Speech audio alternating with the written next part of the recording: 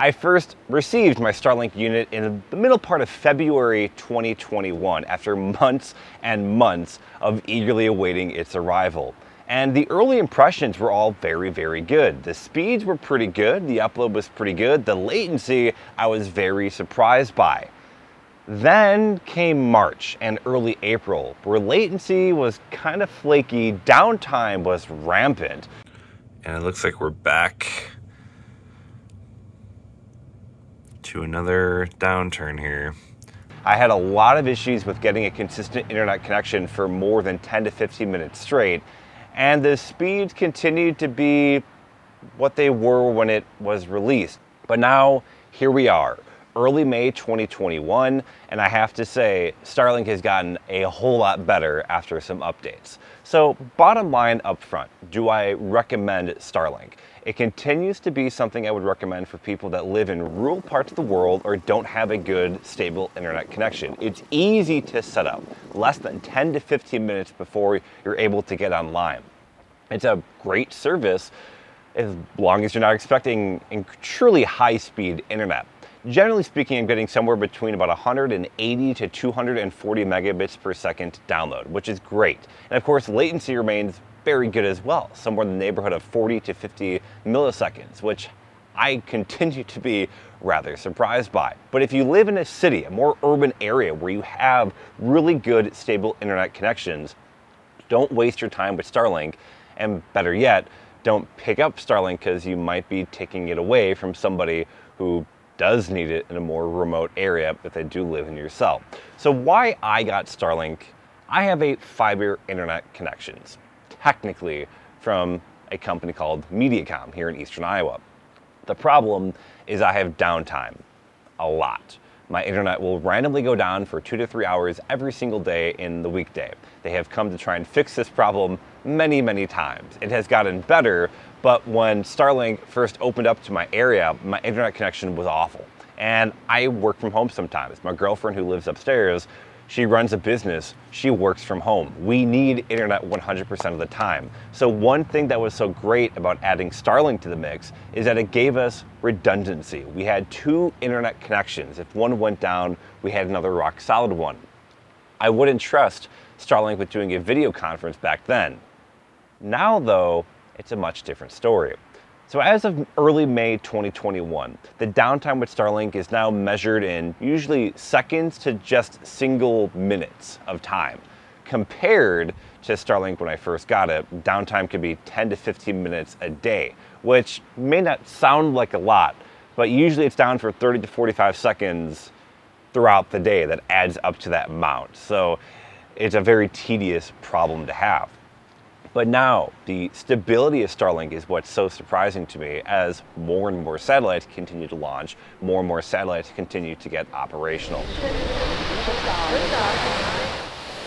So, who is Starlink for? It continues to be for people who don't have good internet. This is not going to be a replacement for a fiber internet or a cable internet line. That's not what Starlink is for.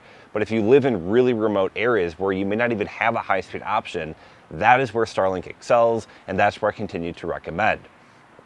In terms of the gaming front, a lot of people want to know about gaming, especially on my channel, because that's kind of how I market myself towards a little bit. I've now been able to do, as of late April, early May, I've now been able to do several consecutive hours of gaming before the connection would go down. And usually, again, Starlink would only go down for a few seconds at a time, usually because there's a missing satellite or beta downtime, which could be a whole number of things that we don't exactly know. So gaming performance remains very, very strong, especially here in the central part of the country. Oh, look at the ping. Now up to low 70s, mid 70s. So, and then we're right back down to the 40s. I get latencies in games like Call of Duty 40 to 60 milliseconds at times. The one problem with gaming is that it continues to have spikes.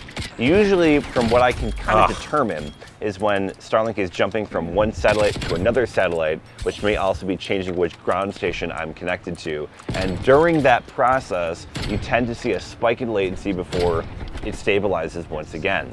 But in terms of gaming, it is very, very strong. I wouldn't recommend for competitive esports gaming, if it's like money on the line, but even for more than just casual gaming, it is pretty enjoyable. So now, the downside. Starlink is a great service. There's a lot of really good things with Starlink. Two things remain an issue. One is not 100% time uptime. That's the one thing that continues to be a problem, especially if you rely on things like video conferencing for either work or school. That is where things will be an issue. The other downside of Starlink remains the upload speeds. My upload, generally speaking, is only around 10 to 20 megabits per second, which is great, again, if you didn't have a good internet connection before. But if you're trying to do things like upload videos or really upload a lot of large files, you're gonna have issues with SpaceX Starlink. And that continues to be a huge downside of Starlink. Not only for users, but also for Starlink themselves. Many states and federal regulators are throwing out money trying to solve the rural broadband dilemma, trying to bring internet where it doesn't exist now. That's a huge issue that politicians continue to try and fix. The requirement, though, for many of these states and agencies, while they can get 100 megabit per second down, they cannot get sustained 100 megabit per second up, and that is a requirement for many states' funding. And that's one issue where Starlink will continue to be a problem. So wrapping up this video, do I recommend Starlink?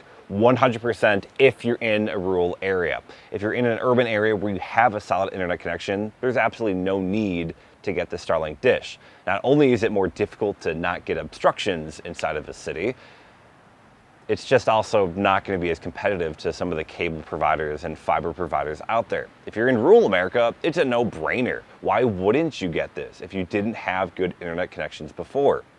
The stability in all kinds of weather is something that's really surprising to me. Snow, rain, thunderstorms, and really windy days like today, it continues to remain strong.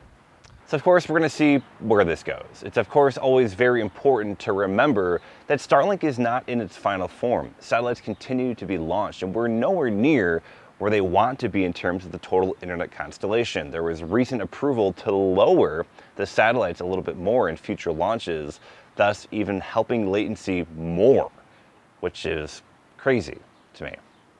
So Starlink is an exciting service. I'm very happy to be a part of it. And of course, you can continue to follow along my channel for more updates on Starlink as we go along. Hit that subscribe button, get the notifies for videos, and also check out all sorts of other random videos on this channel. We got all sorts of weird things, from storm chasing to news to specials on weather. A lot of weird stuff on this channel. Hope you check it out, and we'll see you again at the next video.